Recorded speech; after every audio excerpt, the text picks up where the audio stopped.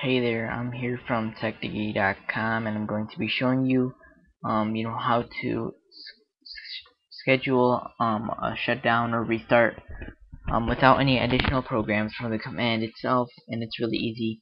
You could even memorize this, you don't have to copy it from somewhere else.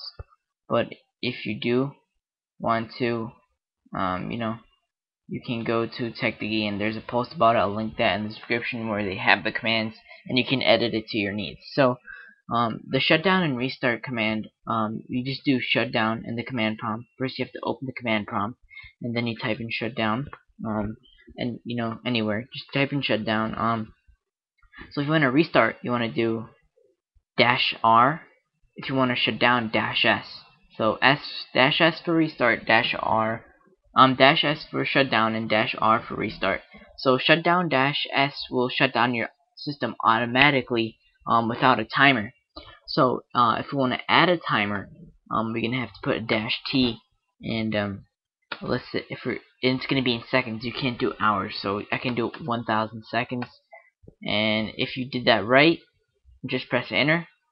-T for timer 1,000. You're gonna get a dialog box.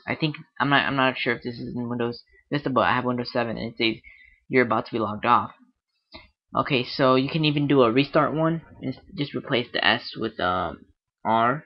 And let's say you made a mistake and you want to cancel the timer. You do shutdown -A, and it will actually tell you log off is canceled. So that's nice, pretty cool if you want to do that. Or if you want to instantly shut it down, once again you just do shutdown S, and that's without a timer. It will shut it down, or R. So so there's a problem you might run into while doing this, and you want to think ahead. Sometimes, remember when for example, you try to close Windows and maybe like a program's open and it's like it won't let you shut down Windows because it's like, do you want to save before you quit? Well, there's actually a way to force everything to shut down no matter what. And to do that, you do shutdown S or R, just to shut down whatever you did before. But you add a F, -F, which stands for force, before the -T in the time. So this would actually force a shutdown, and then I can cancel it again, of course.